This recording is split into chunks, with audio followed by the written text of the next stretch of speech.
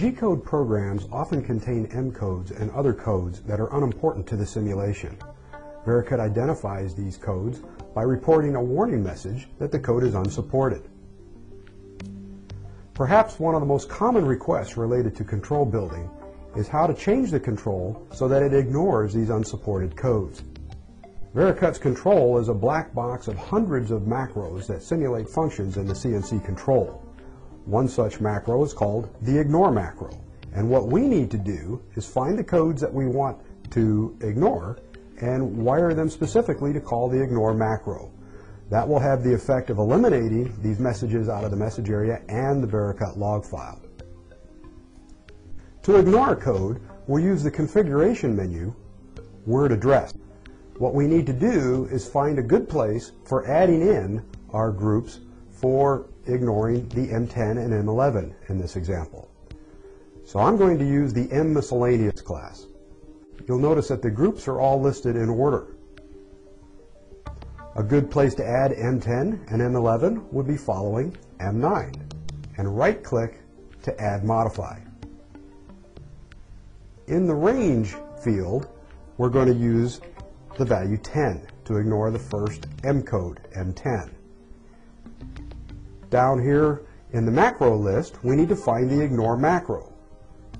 These are all listed in alphabetical order, but a very easy way to find the macro that you are looking for is to key in a keyword that you know would be present in the macro name, such as ignore. You'll notice that the list of macro names gets filtered down to the characters that you've typed in this field.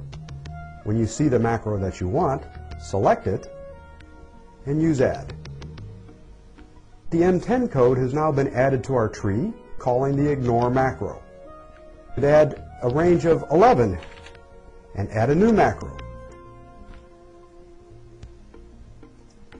Another way to do that would be to highlight a code and right-click copy, and then right-click paste, and then you can change the name. This example shows how to ignore M12. You can ignore a series of codes by specifying them all on the line. Let's imagine that M12 needs to be M12 and 14.